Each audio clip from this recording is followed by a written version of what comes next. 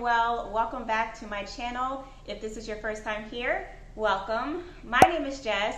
Here on my channel, I make a lot of plant videos. I also do gardening videos. I also do some home decor and DIYs here. So if that's something that you're into, be sure to hit the subscribe button and also hit the bell so that you'll be notified anytime that I upload a video. So today, you guys, I am back with my April plant spotlight. We are still going strong with this series, you guys. So today's plant feature is going to be this gorgeous plant I have sitting to my right here. I'll go ahead and just bring it over so you guys can see it. This is a Diffenbachia. It's also known as a dumb cane.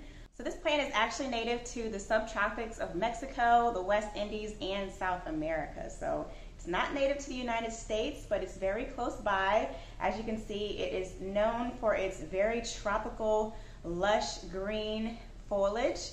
And a lot of them come with different patterns on their leaves. Some of them are speckled. Y'all know I love my speckled leaves. Some of them have like a very deep veining on them. And then there's also different hues of green. So love, love, love Diffenbachias. They are my second favorite plant genus. Y'all know that I love aglaonemas, but Diffenbachias are my second favorite. So I'm super excited to share this one with you guys. This one in particular is the Diffenbachia Compacta. I know I hauled this one a couple months ago for you guys, so it is still doing well. I have actually not repotted it yet. It's still in its original pot. So let's go ahead and just jump into some of the care tips of this plant. I'm not going to keep you guys too long. You know how I normally do this. I break it down into categories. So first up, I'm going to talk about the lighting.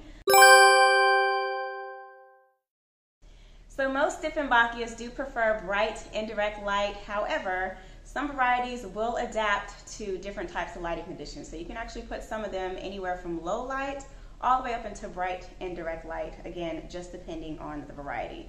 And what bright indirect light means is you want to have it back away from a south-facing window or a west-facing window. You don't want anything sitting in direct sunlight that can burn these leaves. So if you have like a sheer curtain over your windows, that is perfect. Anything to filter that light so it's not too harsh for the plant leaves. So next, let's talk about the soil. So most Diffenbachias do prefer a well-draining, light, airy mix, as most houseplants do. But they do like their soil to stay evenly moist. Not too soggy, but just evenly, lightly moist. So you will want to use something that is peat-based, but just be sure if you are using a peat-based mixture that you want to toss in some pumice, some orchid bark, something to break up that soil just to allow more air to get to those roots. They're not getting any risk of root rot. So that's going to move me into watering. As I stated, Diffenbachias do prefer to stay evenly moist. So what I typically recommend for Diffenbachias is to water more often, just water lightly. So what I do in particular, this may not work for everybody, but I have had amazing success with all of my Diffenbachias watering this way. I prefer to bottom water. So what I'll do is I keep most of mine in a cache pot, such as this white one here. They're still in a black nursery pot that has plenty of holes. I'll just set this down into a tray of water, let it sit and soak up what it needs, and then once it's done soaking, I'll remove it and put it back into this cache pot. And I just do that once a week, on the same day, every single week, and I have no issues. So that's what works for me. If you are a top waterer, or if you have a pot that does not have holes for you to be able to sit it down and soak, which I don't recommend those, but if that's what you're using, that's fine. Just water, make sure that you are waiting until the top few inches of soil are dry before you water your plants. Just because these are very easy to overwater, and when you overwater the plant, the leaves tend to yellow and then start to brown, and it just does not look sightly. So those are my tips for watering.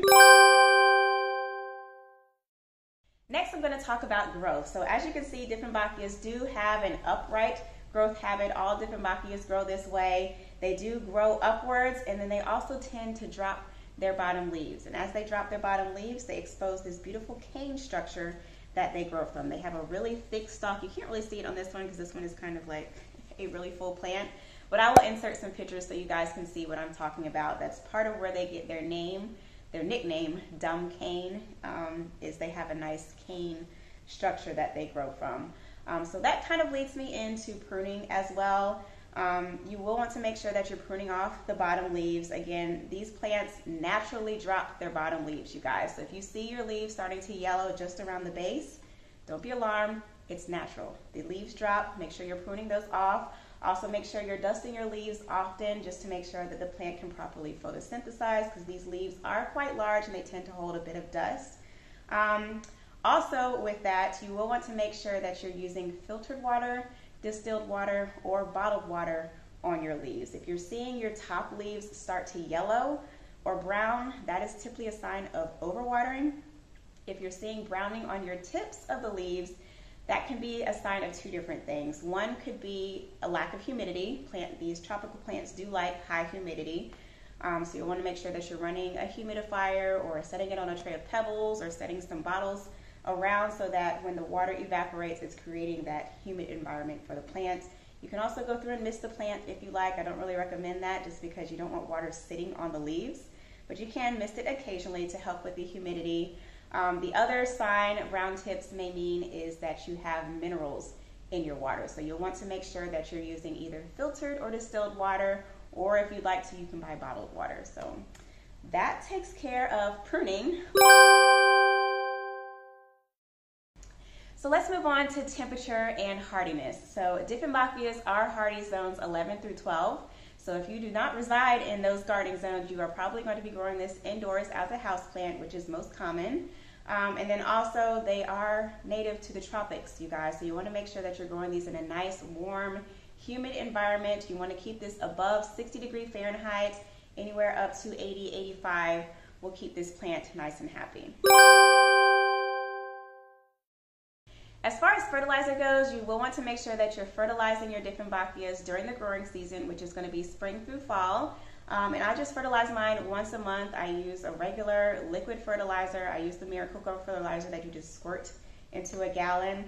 And I just recommend you guys make sure if you're reading the label, whatever the label says, cut that in half the dilution of whatever the label advises, just to make sure that when it's soaking up that fertilizer, you're not burning the roots and then it's coming up through the trunk and risking burning your foliage. So half dilute your fertilizer. If you have a more green foliage, like less variegation in the leaves, try to use something that is more nitrogen based to help bring out that deep green lush color in your Diffenbachia. Next, I'm going to talk about pests. So Diffenbachias, you guys, unfortunately are very prone to getting spider mites. So I know I say this in almost every single plant care video that I've done so far this year, but if you have not seen my how to permanently get rid of spider mites video, I'll leave it linked up in the cards, also down in the description box. Check that out. It works amazing, you guys. I'm telling you, I use that on not just this type of plant. It works on any type of plant, whether you have small leaves, fuzzy leaves. It's amazing, you guys. All you need to do is mix up the mixture. It's just water, alcohol, and dish detergent. Thoroughly spray down your plant, get in there with a brush to break up those webs, let it soak, and then rinse it off, and just keep repeating that weekly until you notice all of the spider mites are completely gone. So definitely check out that video. I did not read that this plant is prone to any other pests in particular, but I'm pretty sure they're prone to getting your occasional thrip or aphid, your common houseplant pest. But spider mites is definitely the number one that this one is prone to. As far as propagation goes for this plant, you guys, it's super easy. All you need to do is take a cutting. You just go follow the leaf down to the base, take a cutting, and you can stick that cutting in either soil or water, and you'll have multiple Diffenbachia little babies. They're very easy and very fast to grow roots in water. So that's typically how I tend to do it, is start them off in water and then I'll move them to soil, but both options work. Last but not least, I am going to talk about toxicity. So this plant, unfortunately, is extremely toxic, you guys, to both humans and pets. So if you have little fur babies running around like I do, I have 2 little kitties and a dog, you will want to make sure that you're keeping your Diffenbachias up off the floor and out of their reach so they don't risk nibbling and chewing on your plants. Diffenbachias do produce a very toxic sap. That once bitten or consumed, it will cause swelling. It can also cause oral irritation. It can cause vomiting. It also can cause excessive drooling. It's just extremely toxic. It causes your tongue to go numb. and it's also very hard to talk. So that is part of where it gets its nickname, dumb cane, is it can make you go dumb. So yeah, that's pretty much it, you guys. In a nutshell, this plant is super easy, super gorgeous, and you can pretty much grow them in any lighting condition. So I hope you guys enjoyed learning a little bit more about how to care for Diffenbachias. If you have any questions, leave those down in the description box. I'll be more than happy to answer any questions that you have. I hope that you liked this video.